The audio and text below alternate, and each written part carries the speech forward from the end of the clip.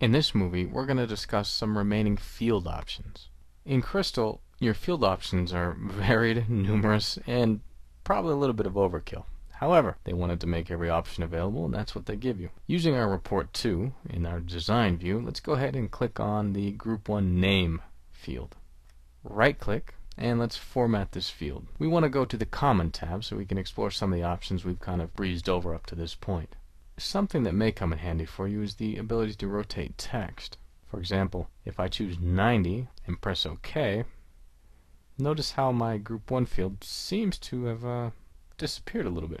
Let's go ahead and increase this section and go ahead and click on that field, and using the guide boxes we're going to put one in the corner when it makes the diagonal opposite pointing arrow, and click and hold the mouse button down. This allows us to adjust this field like so. As you can see, we've now rotated the text, and if we click on preview, it is now, instead of being left to right, is now up and down. Again, this is just one of the formatting options you can have for these fields. You can pretty much rotate any field that you pull into your report. It just depends what you're looking to do. Another option that's available to you is the Highlight Expert. The Highlighting Expert is really useful if you're trying to create conditions where you need the format to be different to draw attention to it or to change. For example, I've highlighted my field. I can press New, and I say the value of this field meaning, of course, the field I've just highlighted.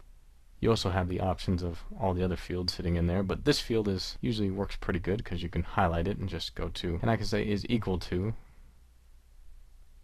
as well as not equal to, less than, greater than, is between, etc. In this case, we're going to say equal to, and I'm going to say East. And then you get down and say my font style. In this case, I'm going to choose italic. And my default color, instead of choosing default, I'm going to choose a nice red. And instead of the default color in the background, I'm going to choose a nice maroon. This report will not be winning any design awards, but for illustrative purposes it serves rather nicely. Notice we do have the ability to choose more options. Let's go ahead and press OK. Notice in the Preview tab, East now comes formatted like this because we define that condition to say, hey, when it's East, apply the following format conditions.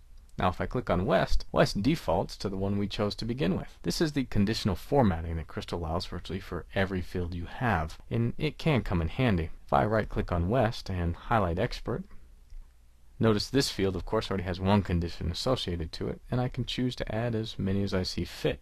One word of caution: the more conditions you have, the harder it is to maintain. This is a manual effort, meaning that every time something's added or changed, you have to go in and add a condition if that's what you want. In this case, let's just do a quick one. When it's equal to West, we'll go ahead and choose a different color setup. We'll call this white. You can also choose a custom color you see fit, and this time we're going to call it black, and the border style we'll leave alone.